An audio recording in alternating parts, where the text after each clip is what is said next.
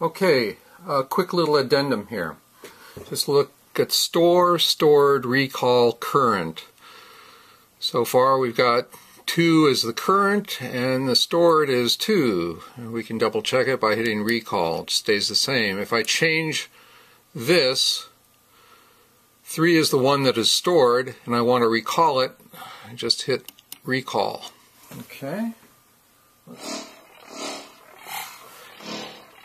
In reverse, I go back to 2 and I recall.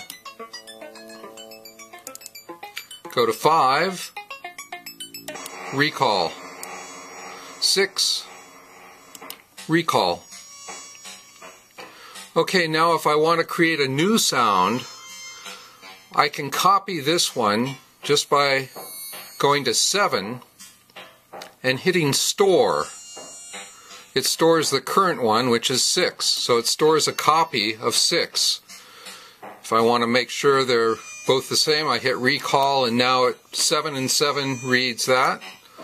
Hit recall, 6 and 6. Since 7 is a copy, I can change this.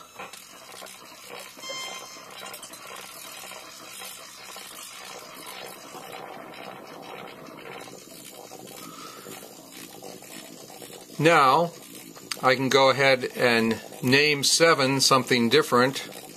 We'll take that, just make that an R. And I want to store 7, so I hit store and just hit stored or recall to just double check it. So now 6, recall, and 7, recall. Okay, hope that helps. Bye.